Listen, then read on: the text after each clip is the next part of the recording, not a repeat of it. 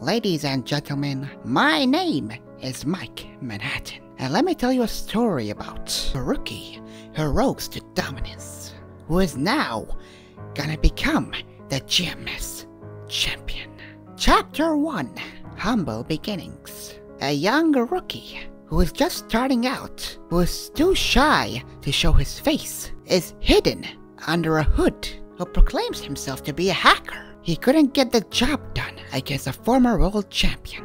However, it's just the beginning.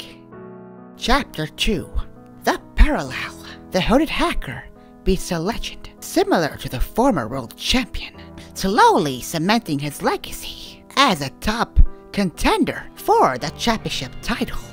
Chapter 3, Rise to Dominance.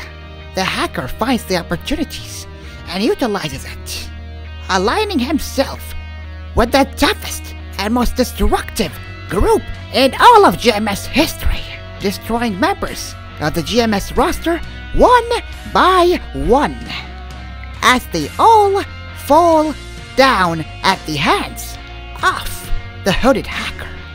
Chapter 4, Stealing the Spotlight. The hacker was robbed from the world title just to have a returning face to steal the win and the spotlight. This returning face is a coward and refuses to acknowledge the best wrestler in the world. But now, the final chapter. The end is near. Finally, the hooded figure has been acknowledged by the returning face, who has now become the champion. Who's gonna win between Game Crasher and Ark as they fight against each other for the GMS World title?